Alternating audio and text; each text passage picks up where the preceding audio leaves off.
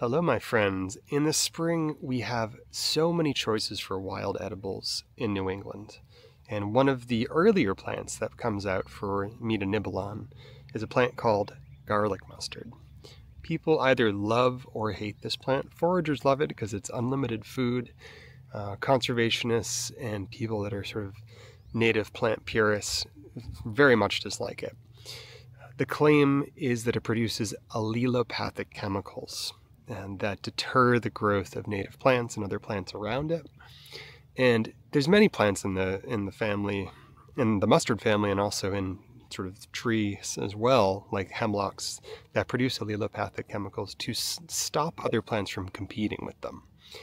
I've never found this to be a problem with garlic mustard. It pops up anywhere it wants. So if there's a disturbed area that's had a human come through it with a tractor, a lawn, a field, anywhere that a mustard could normally grow, it'll grow there. And it'll grow in the middle of winter when it warms up, and it'll grow early in the spring. As soon as it flowers and goes to seed, it's done. And maybe there'll be a second harvest later in the season, but it's an early spring to midsummer edible, right up until it's done seeding.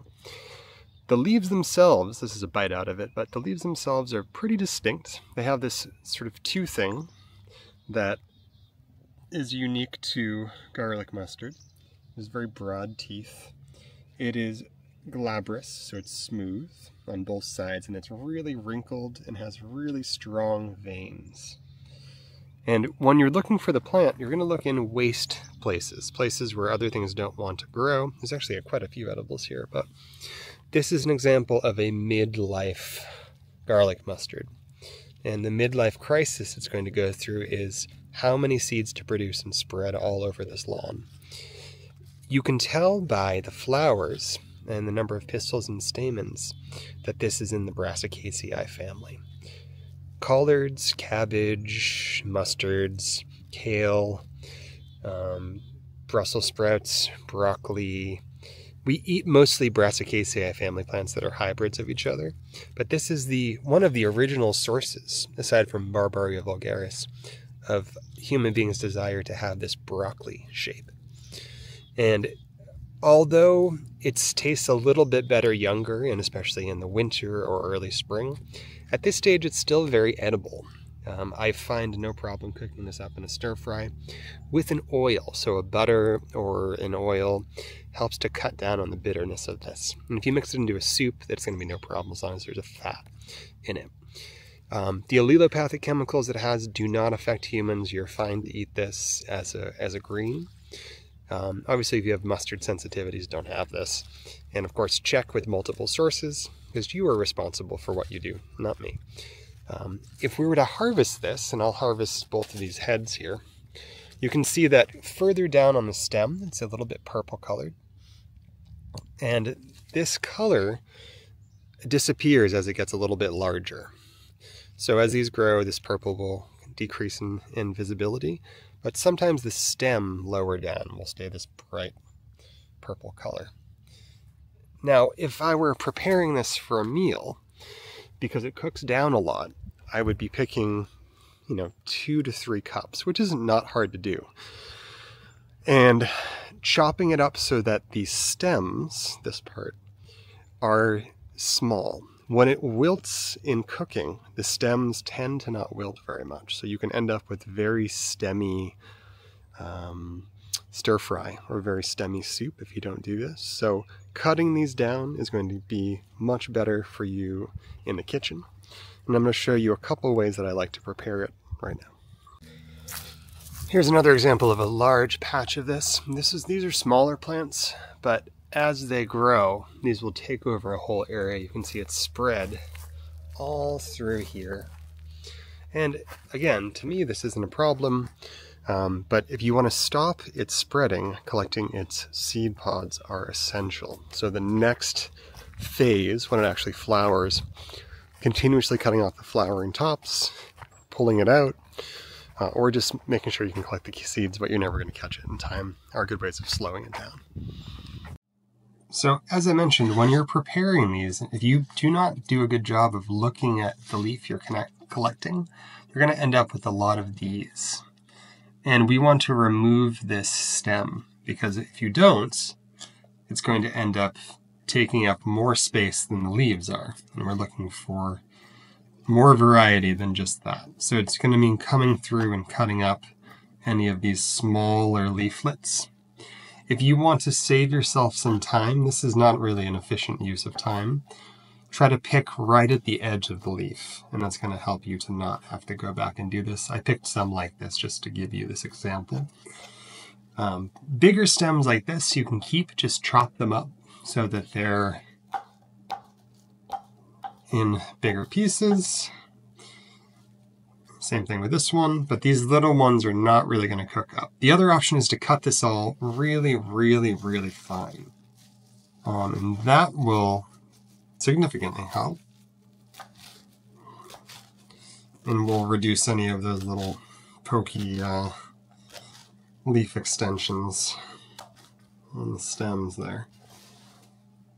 When you're preparing this for other people, I really recommend salting this and making sure that it's strongly flavored or has a fat in it, because people are going to say, it's too bitter. Bitter is good for you. But people are very apprehensive to consume it a lot of the time.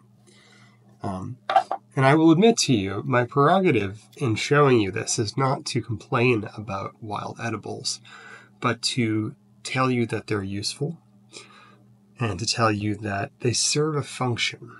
In our current world, we are taught to have sort of black and white explanations of why a plant is there. It's like, it doesn't belong here, it needs to go away. In a way, this is sort of plantism. Like, only native plants are allowed to live in this place. That's a little disturbing of a phrasing. 700 years ago, where I live, the United States, looked completely different. Different people lived here, different culture. It's a different world. In the same sense, the current world that we're in does not accommodate many of the native plants that were prevalent in New England in the 16, 17, 18, and 1900s. So we have to make a choice, or a series of choices, and say, we're going to be angry that our native plants aren't doing as well. We're going to be angry and we're going to try to support the native plants and foster their growth and eliminate all invasive plants.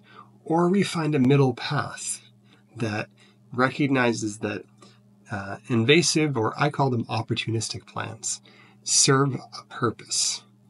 If we disturb soil, if we destroy a river, if we pave a road, if we toxify a field, invasive plants come in because they're not as sensitive to environmental stresses. And not having the sensitivity to environmental stressors, and also being bioremediators, which means pulling toxins out of the soil and making them inert.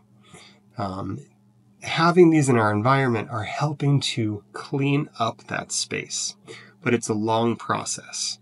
There's a really great example. If you look up English Channel and then Arundodonax or Phragmites or river reed, there was this case where in the English Channel, Phragmites, or the river reeds they have there, were just taking over the English Channel. And that was one of the most toxic places in England because of all the runoff from the factories in the 1800s and 1900s. So the Arundodonax is a known bioremediator. So as the pollution decreased through this bioremediation process done by Arundodonax, they started to disappear. And they had tried poisoning them, they tried herbicides, they had tried physical removal, nothing got rid of them. In time, they receded. And one of the lessons that ecologists took from that was that every plant in an environment that wasn't originally there serves a biological function. And you can think of many invasive plants as scabs. If we hurt ourselves, if we cut ourselves, a scab will appear there eventually after we have some bleeding. And invasive plants are very much like that. When we disturb the soil, when we damage the soil, plants that don't care and are flexible come to live in that space, because having open, unprotected soil means losing that topsoil, and we don't have a lot of topsoil. So maybe we can start to switch our thinking from being angry that these plants are here and they shouldn't be here, and opening up to the possibility of maybe we have some of the strategies to help protect ourselves in the future already here, and that there's a more intelligent plan in nature than we think there is. So be sure to look up, research, and identify garlic mustard, or Alliaria petiolata. And I really look forward to talking to you guys more about some of my other passion, which is foraging. Talk to you guys soon.